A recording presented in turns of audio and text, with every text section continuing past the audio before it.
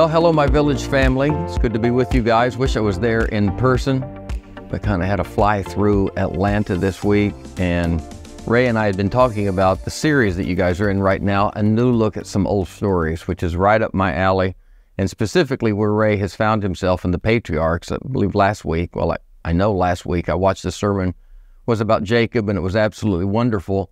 It was so wonderful that I called to talk to Ray about the sermon and the service, and as we were talking about it, just in the course of our conversation, our love for these old stories and our love for this specific location of the patriarchs became so apparent because we just started preaching to one another on the phone. Not preaching at one another, but preaching with one another. And before too long, we were crying and talking and just remembering again. I mean, the point of this series, these stories, some of them thousands of years old, are still so incredibly relevant. It really recaptures for me just the beauty that really is sacred literature, and specifically here the Bible. You know something that is classic, you know something is sacred in its form when it transcends time and it transcends culture. And that's exactly what the Bible does for me. You guys know our location here within the Christian church. We are part of a movement that is really calling on Christianity to grow up and mature. We believe deeply in the roots of Christianity, but we think Christianity has to continue to evolve. By its very nature, we believe Christianity is evolutionary and maturing. And one of the things that I say quite often in this maturation, and it's not a maturation that we're the only ones calling for, this is something that's been developing, I think, since the beginning of Christianity, but especially writ large for the last couple of hundred years. But one of the things that I frequently say is, the way we treat Scripture is so critically important. If we continue to look at Scripture as the constitution of a salvific religion, a religion that is only focused on the afterlife and this bifurcated judgment where most people burn forever and a few people get to go to this, a heavenly home with streets of gold. If we continue to look at Scripture narrowly through that lens, I think we're really shooting ourselves in the foot and really selling short what Jesus came to do, what is really at play here, and the undercurrent of true Christianity, the true Judeo-Christian movement. I think as Christianity matures, we're going to realize that we are more than a salvific religion.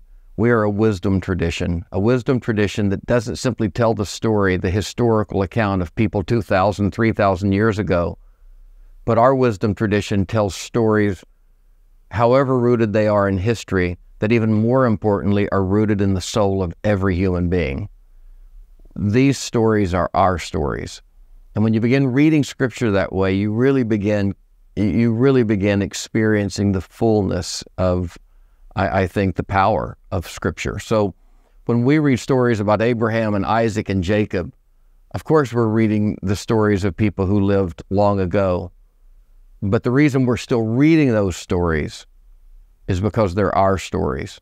And as we're reading them, that's what happened to Ray and I last week as we were recounting Jacob and then the story of his son Joseph that I'm about to share just a small portion of here in a moment. When we're reading those stories, we're like, that's me. Those players are all of us.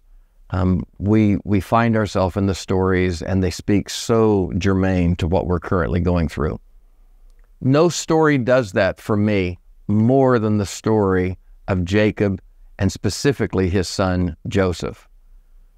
You guys know what I do. I deal with a lot of people who have been hurt in a lot of ways. Specifically, it's no secret, I spend a lot of my life work with queer people, LGBTQ people, whose hurt specifically is rooted in one of the most painful areas, that of church and family. The two areas that were supposed to be the most loving for them, and in ways have been the most loving, have also in a grand paradox of suffering, turned out to be their greatest hurt. And as I deal with them, forgiveness is something that comes up a lot.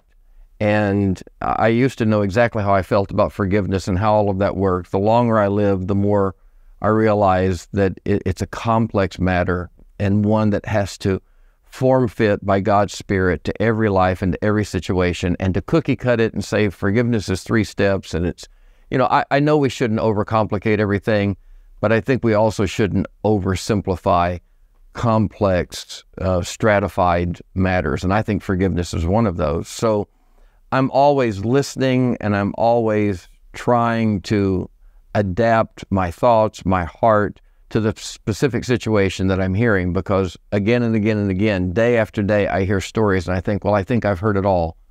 And then here comes another story, another layer of hurt, another angle of pain that I've never considered before. And so as I try to minister to these folks and minister to my own issues around forgiveness, not only as one who needs to forgive, but as one who needs to be forgiven. As I do that, I'm always looking for material. And I just want to say, before I read this small text from the life of Joseph, Jacob's son, the patriarch, no story, no tool in my tool belt has been more helpful for me, both personally and vocationally, than this story. To remind you a little of the story, Joseph was one of Jacob's 12 sons. Ray did a marvelous message last week on Jacob, and when I called to talk to him about it, one of the first things I said was, it's interesting to me that in Genesis 37, if you look at the old King James, I love the poetic way it says it, and I think there are implications here. The old King James says, now this is the story of Jacob, Joseph being 17 years old.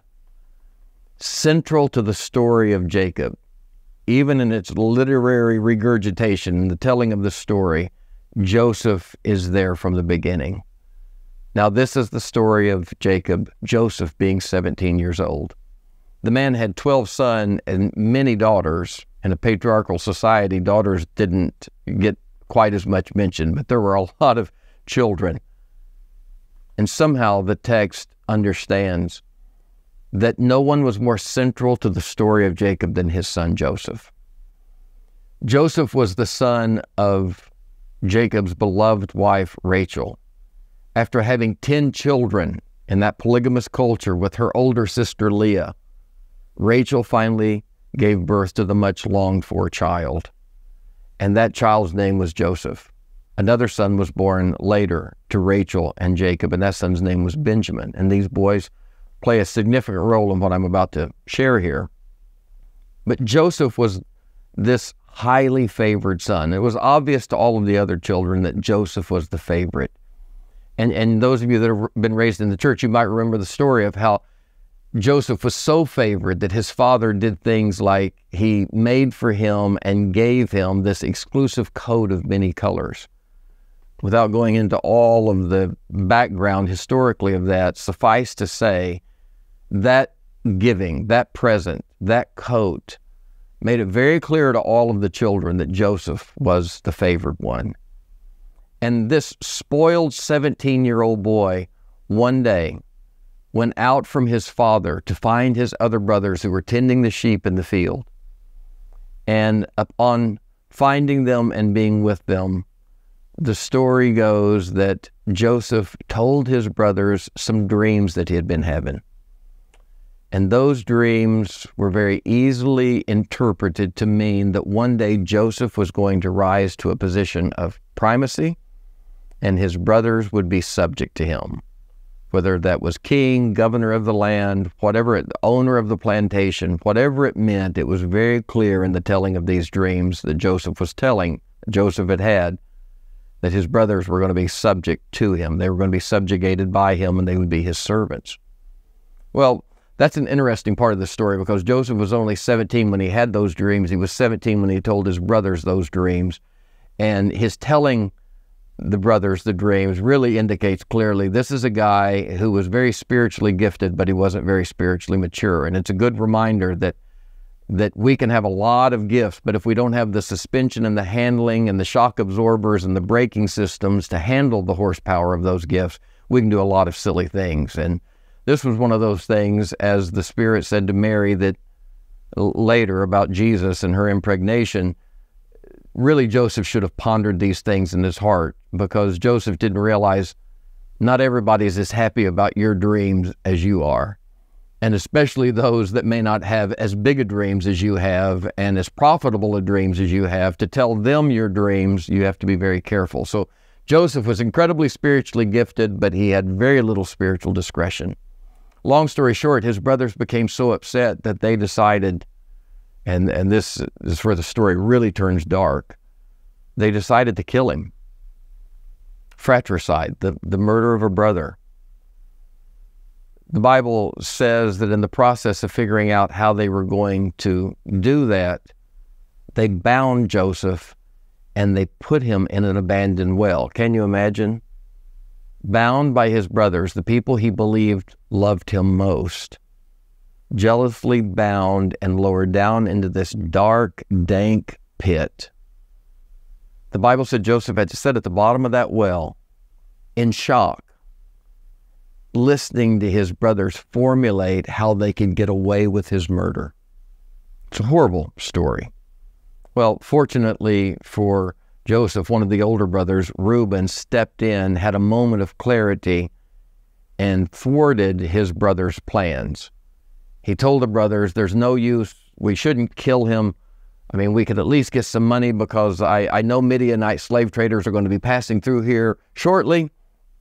And, you know, let's not waste a commodity here.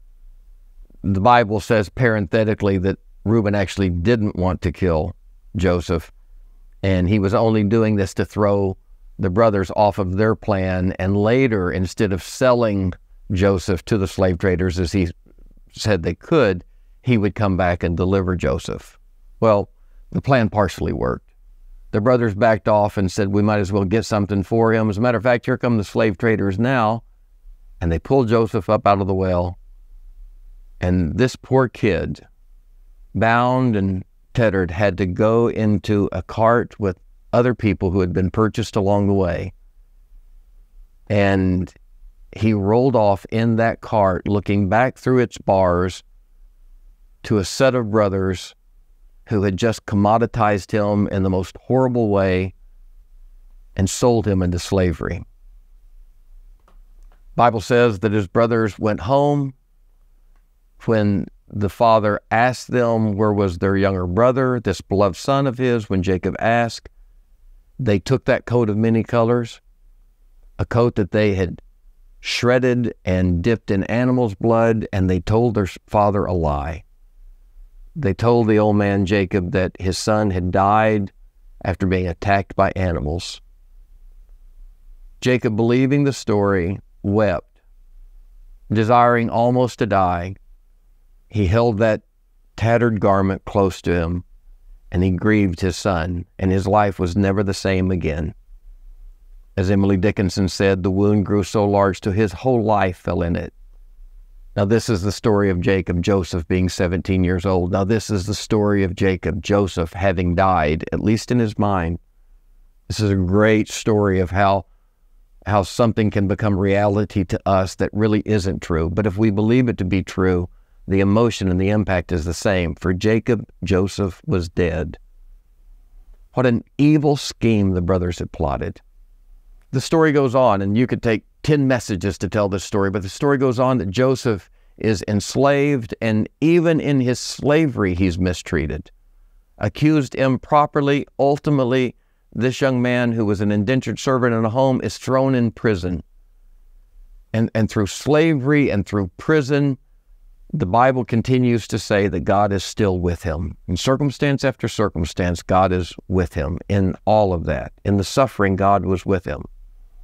Ultimately, without going into all the details, after 20 years of separation from his father, his family, his homeland, 20 years of festering and brewing, remembering how mistreated he had been, somehow in this divinely orchestrated alchemy of events, Joseph is elevated and becomes the vice president, the vice chancellor of all of Egypt. From the pit to the throne, or at least the seat beside the throne. This remarkable story that maybe Ray will tell in another message.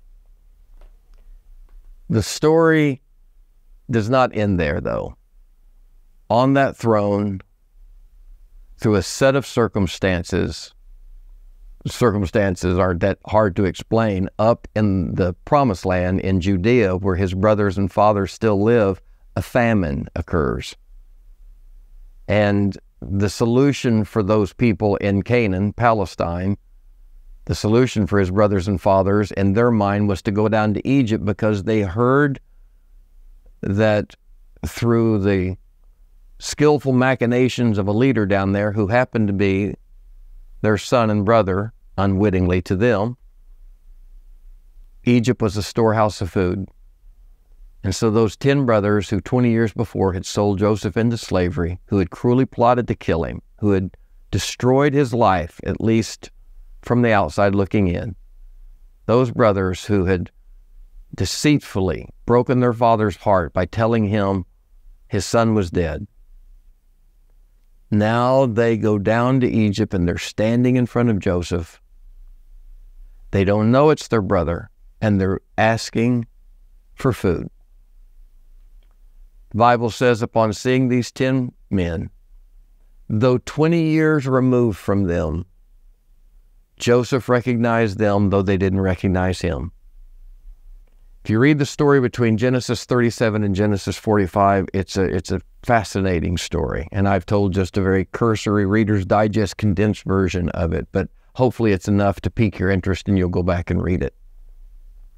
The part of the story that's most riveting to me is that when Joseph realizes these are his brothers and he knows they don't know it's him, 20 years of hurt, 20 years of wound, unresolved woundings, 20 years of bitterness, 20 years of rolling over in that prison cell, many of those years, and thinking to himself, if I ever see them, if I ever get my hands on them, if I'm ever reunited with them, 20 years of a wound growing and untended, a wound trying to not become septic and gangrenous, a wound that's seeking to overtake his life, a wound of hurt, of injustice.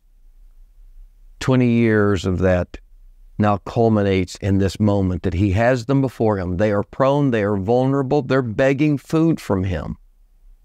He can have their heads cut off now. He can reveal himself to them and say, hey guys, interesting turn here, isn't it? I am Joseph, whom you persecuted. I am Joseph, who you sold into slavery. What do you have to say for yourself now? 20 years. And he stands there looking at these brothers. But instead of cutting their heads off, instead of revealing himself, Joseph begins a series of events that I have long misunderstood. But that's the beauty of sacred literature. That's the beauty of these old stories. There's a power in them that I think indicates their sacredness, and that is that we can revisit them and see new layers again and again and again, not simply as they are ready to reveal themselves to us, but when the student's ready, the teacher appears, and the teacher in these stories continues to grow and move with us as our capacity expands. And in recent years, I've seen something in that story that I never saw before. Joseph looks at his brothers and ascertains through a casual conversation that they have another brother, Benjamin, Joseph's full brother with his mother, Rachel, and Jacob. He ascertains that that one younger brother had not come with the brothers, and he inquires, already insinuating in his mind, knowing why. He still inquires, and they explain the story of their father's life. They even insinuate that their father had gone through heartbreak. Joseph's sitting there listening to the story, knowing what they're saying, knowing that they have no idea that he knows what they're saying. But Joseph presses them and says, I want you to go back and I want you to bring that younger brother with you. They go home to their father and they tell him, they take the food that Joseph has sent, and they tell their father that we can't go back for more food unless we take your youngest boy with us. Jacob, still grieving 2 decades later, the death of Rachel's oldest son, Joseph, a death that was not, except in his heart and mind. Jacob tells him, you can't take Benjamin. I've already lost his brother. I can't lose him. Months pass. The village was on the verge of starvation. The brothers return to their father and say, Dad, I know you don't want Benjamin to go, but if he doesn't go, not only will he die, all of us will die. you might as well take the risk.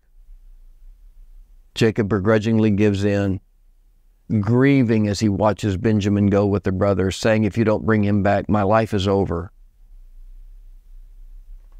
The 11 brothers now come. The Bible in Genesis 44 said they arrived, and when they arrived, and Joseph saw his younger brother Benjamin, someone he hadn't seen in 20 years since he was a little bitty toddler. Joseph sees his mother's face and Benjamin's characteristics, and Joseph has to clear the room and weep and cry. After gathering himself, he throws a feast for the brothers.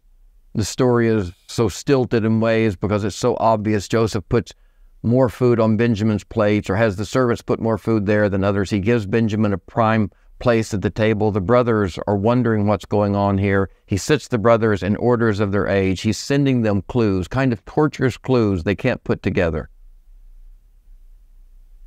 And then the story comes to a head. Joseph gives them the food, gives them the grain, and tells them they can go back to their home. One caveat: you can't take Benjamin with you. You can read the story. Joseph had set up a set of circumstances that gave him at least some legal right to look at them and say, I'm keeping the younger brother here. At that moment, having read Genesis 44 and 45, this entire set of events that I just synopsized overly quickly, at that point, for years and years and years, I read this old story through one lens, and that is a bitter man, Joseph. A bitter man, Joseph, is now torturing his brothers and putting them through a slow, torturous, miserable death process to satisfy his own resentment, to satisfy his own sense of justice, and simply put, to get them back for all the pain that they had caused him. But a new look at an old story has revealed for me that's not the case at all. Because in that final moment, when Joseph looked at his brothers and said, you can't take Benjamin back with you, I'm keeping him here. Instead of the brothers looking at one another and saying, one more of Rachel's kids, we can't stand those boys anyway, we got rid of one, here's our chance to get rid of another. Exactly what they would have done 20 years before. The indifference, the selfishness, the jealousy that they manifest 20 years before, Joseph 20 years later, this one who had suffered at their hand, now gives them another scenario by which they can freely be rid of that younger brother, that favored younger brother, that one that they've been so jealous of. Joseph sets on a platter for them the opportunity to get rid of Benjamin. But instead of looking at one another, winking, taking their bags of grain and saying, this is a better deal than we thought it was, and getting out of there, going home and telling their father that there was nothing they could do about it, but another of his favored boys is gone. Instead of doing that, the Bible said, one of the brothers, speaking for all of them, stepped forward. And the Bible says that Judah, the fourth of the 12 boys, stepped forward and looked at Joseph, still not knowing it was his brother. He stepped forward, looked at his brother, and said, we can't do that. Joseph held his line and said, well, you're going to do it, or you're not going to take the bags of grain home. Doubling down on his position that Benjamin had to stay, made no impact upon the brothers' resolution and resolve. Judah looked at Joseph and said, that may be the case, but we are begging you, keep us, keep every one of us, but please send him home. Joseph must have presented a curious, puzzled face, because Judah went on to explain, we can't tell you the whole story, Vice Chancellor, Vice Pharaoh, But suffice to say, this boy had another brother. And our father lost that brother a long time ago through a set of circumstances that are beyond the scope of this conversation. But Judah and all those brothers, feeling responsible, now stood between death, between imprisonment and their younger brother, and said, "Keep us here. Our father has suffered enough." Oh, how freighted those words were. Our father has suffered enough. Parenthetically there, without being stated, in Judah's heart was this acknowledgement: we have hurt our father too much. We did something to a younger brother, this boy's older brother. We did something a long time ago that we can't fix, but we can regret. And the clearest indication of our regret is that if we had a chance to do it over again, we would, but we'll never have that chance to undo what we did to that brother. But we do have a chance to get it right now with this boy. The Bible says when Joseph faced the resolve of his brothers, he saw something there that he had not planned on seeing, but the entire ruse that he had put them through was set up at least to inquire, at least to see, at least to give opportunity for this reality. I don't know that he thought he would see it, but now he was seeing it face to face, and the reality that he was seeing was that not only in the last 20 years had the Spirit of God worked on his heart, not only in the last 20 years had he grown through the bitterness and the pain and the resentment, not only had his heart been transformed, but he came face to face with something that he had not planned on, and that was on the other end of this relationship, on the other end of this story, up in Palestine, the 10 brothers who had hurt him so deeply, they had had their own sleepless nights. They had had their own consternation and angst and struggle. They had come face to face with their own humanity, their own demons. And while Joseph was resenting and working through bitterness, they were regretting and working through repentance. And hundreds of miles apart, Spirit had been at work on both ends, perpetrator and victim. And the interesting thing is, when Joseph saw that his brothers were changed men, Genesis 45 says, Joseph cried out and told everybody in the room, "Get out. All the servants, all the attendants, all of his cohorts, get out," he said. "Just get out. Leave me with these men." And as those men stood curious, wondering, confused, wondering what was going on, as the room cleared and they were left with this vice pharaoh of Egypt, Joseph takes off the embroidered robe, takes off the donned headdress, and Joseph leans toward his brothers and says, "It is me, Joseph." The Bible said he cleared the room, looked at his brothers, and revealed himself to them. Upon revealing himself to them, Joseph said, "I am Joseph. Is my father still alive?" Upon hearing his father was alive, he wept with joy. Upon ascertaining that his father was alive, he immediately turned his attention to his brothers, who the Bible said now retreated from him, cowering, shaking in their boots, believing that finally justice, in their own mind, they knew justice was about to be done. The worm had turned and they were going to get what was coming to them. And as they huddled together, shaking with fear, Joseph's face softened. He extended his arms and he said, "Do not be afraid of me. Come near me." I don't know how this story applies to you. I don't know if it applies to you today. But I've told the story 100 times to 100 people or more. And every time I tell the story to myself, it reminds me of a few things about forgiveness. A few things about this complex matter that are so terribly true that I don't always live them well, but I know they are there for me, waiting for me at least to point myself in their direction and hopefully grow into them one day.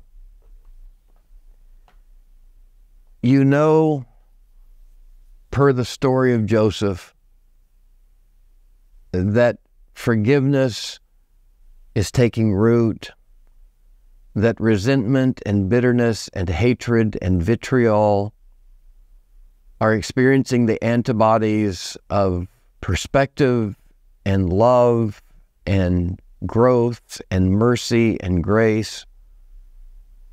You know that good things are happening in your soul around this complicated matter of wounds and woundings and hurts and sorrows and injustice, even those injustices perpetrated by those closest to you. You know that something good is happening in your soul. When, like Joseph, not only have you wanted your life to turn out okay, but you begin to at least feel the seeds of hope that even those who have hurt you could change. Even those who've hurt you could experience transformation, and that God doesn't just love one group, and that's the people who've been wounded. God also, with some sense of grand perspective, embodied in the words from Jesus on the cross, "Forgive them, they don't know what they're doing," that at some deep level, God is not finished even with those who have done the worst things in this life. Because maybe we haven't done that, but if we're honest, we know that we're not always Joseph in this story. We have at times, at least to some degree, been the older brothers. The people talking and listening right now, we're not just coincidentally those who have always been hurt. We have also been the hurters. So we've lived on both ends of this story. And what you see in the Joseph story first is that on the other side of that pain, one of the first signs of his transformation is that he begins to understand not only are there two ends of the story, but the two ends are not defined by who's an angel and who's a demon, who's wonderful and who's evil.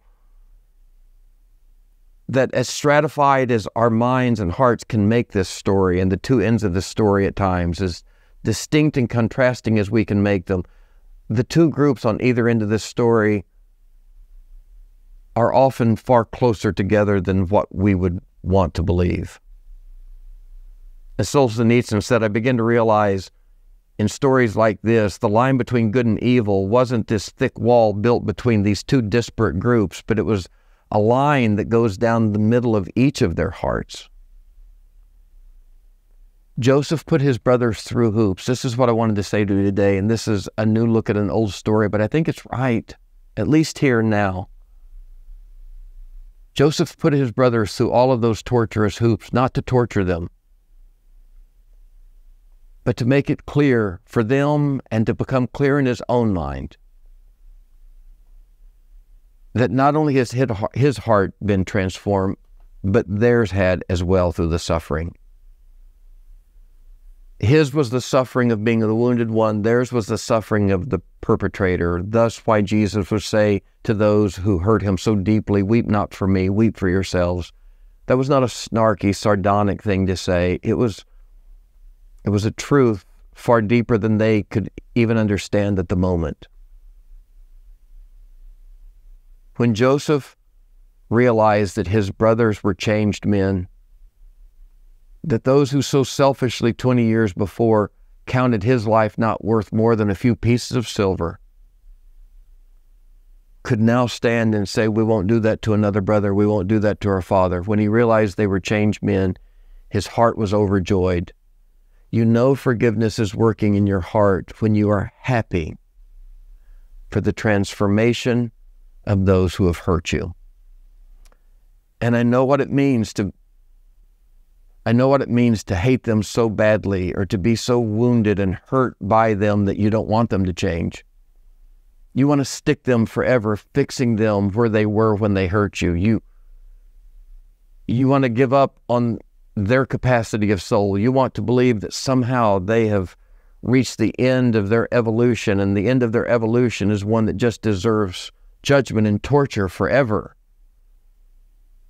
Somehow you even end up tacitly, if not theologically, wanting hell for them. For them to change is almost a grief to you. The transformation of soul that took place in Joseph was not only to realize that his life had still turned out good in spite of the woundings, but the transformation was to hope even that for those who had hurt him. You know forgiveness is taking root when that disposition shifts in your heart, that hope shifts in your heart. And you know forgiveness has taken place in your heart when you do what Joseph did before he revealed himself to his brothers, knowing that that was going to be a tender, vulnerable, prone moment for them, a shocking moment for them. Before revealing himself, I mean, we skip over this too quickly. He looked and said, everybody out. In other words, if you're not involved in this story, I don't want you here. I know when I haven't forgiven. I tell the story of my wounds to anybody who will listen. I post about it on Facebook. I want everybody to know. And I want the one who's hurt me to know that everybody knows that they've hurt me. Because love covers a multitude of sins, but hatred stirs up a matter. Joseph looked at his brothers and he looked at a bunch of other people in the room and he said, you need to get out because this isn't between you and me. And there's no need to shame them and embarrass them. The correction needs to be no more broadly cast than the wound was. The wound was between me and them. The cure is going to be between me and them. Everybody out.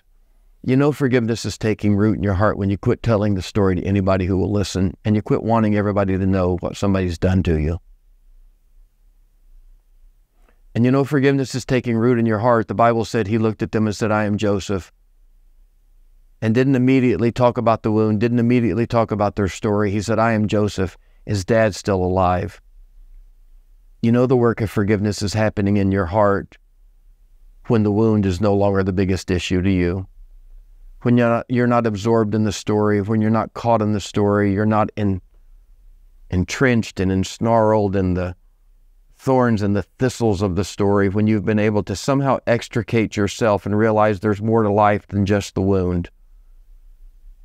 That perspective allowed him to say, not, I am Joseph. Let's talk about our story. We have a lot to talk about.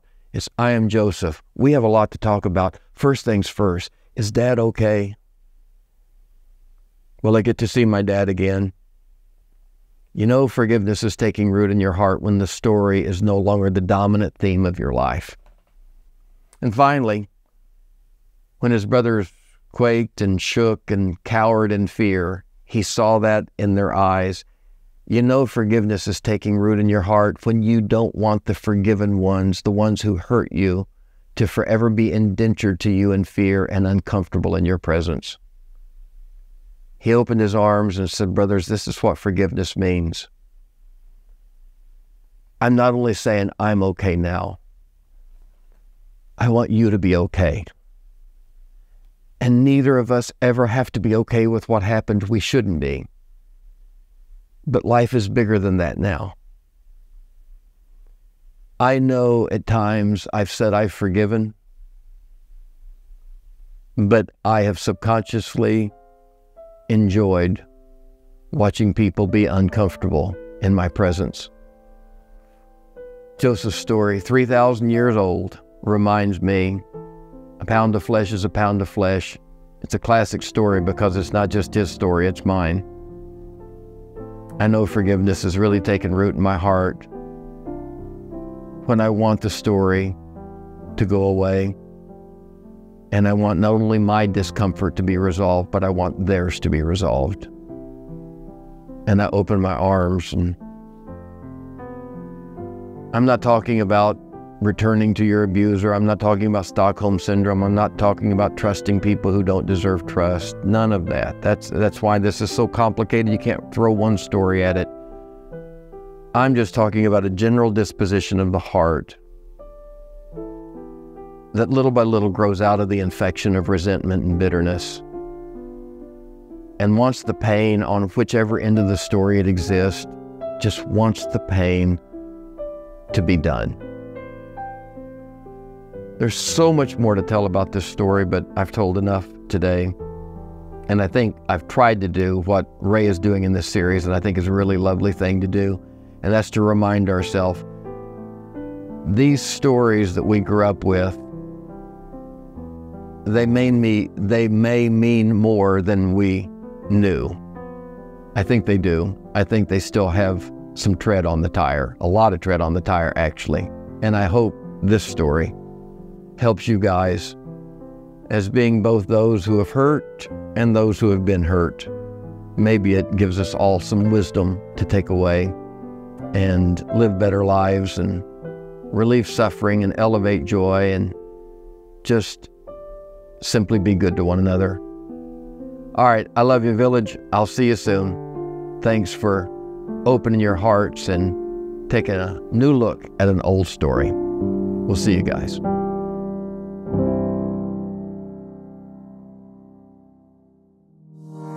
There are 3 ways you can give to support the Love Focused, culture changing, ever evolving, community building, Jesus inspired work of the Village Church. You can text the word GIVE to 404-998-8979. You can give online at thevillageatlanta.com. Or you can send a check to the Village Church, 3418 Dogwood Drive, Hapeville, Georgia, 30354. Have a great week.